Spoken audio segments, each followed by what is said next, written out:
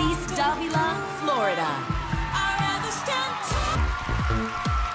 She's about to join our top 15 finalists. Florida!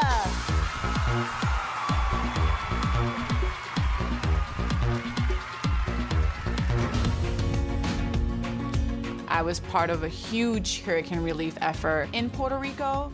That experience was just so devastating. I had so many people that I love and I care for that I couldn't reach. I think that's something that was very profound in my life when it happened, because I've never experienced something like that.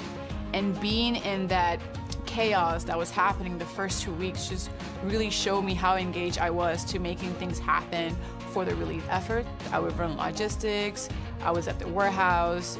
I did a lot of things to make sure that people got what they needed, and that's where I found, like, wow, this is something that I really love to do.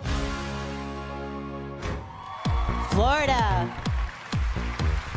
We just picked 7 finalists, but there are still 44 contestants waiting for their names to be called. Which 8 women will get through? Florida! Not only beautiful, but can walk like a gazelle. She can turn, her figure, her face, everything about her is a total package. 6 women are waiting to hear their names, but only one of them will be moving forward. Earning the last spot in the top 10 is Florida!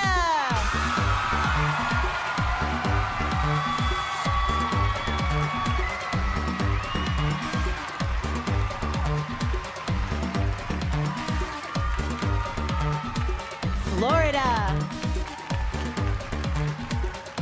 Congratulations, Florida! All right, Florida made a last-minute change. It might not have been a great idea.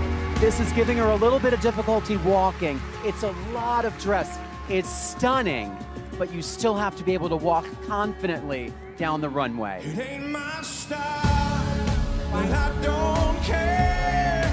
Well, I'd do anything with you anywhere. I don't. Joining her in the finals is Florida!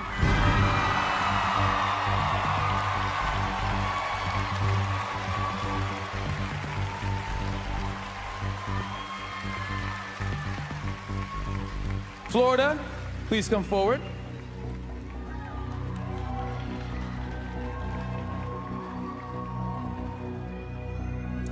Your question tonight comes from North Carolina.